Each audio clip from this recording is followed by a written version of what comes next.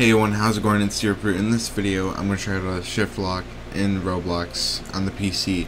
So this is a bit different than doing it on the mobile version.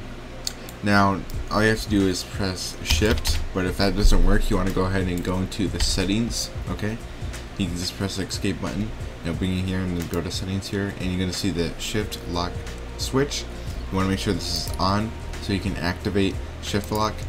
Now all you gotta do is press the shift button and you can just do this. So right now I'm in a war game, so this is actually a perfect time to use shift lock is in battling games, because it can be pretty useful when you're fighting someone. You can dodge their attacks. So, all you gotta do is do that.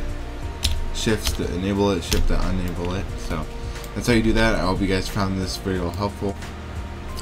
But yeah, that's how you do it on the PC. If you want to know how to do it on the mobile version, there'll be a card right up here, so you guys can go ahead and watch that video. That's a tutorial on how to do shift lock on the mobile version. Yeah, that's pretty much it for this video. Thank you for watching. Make sure to subscribe to the channel, like this video, and I'll see you guys later.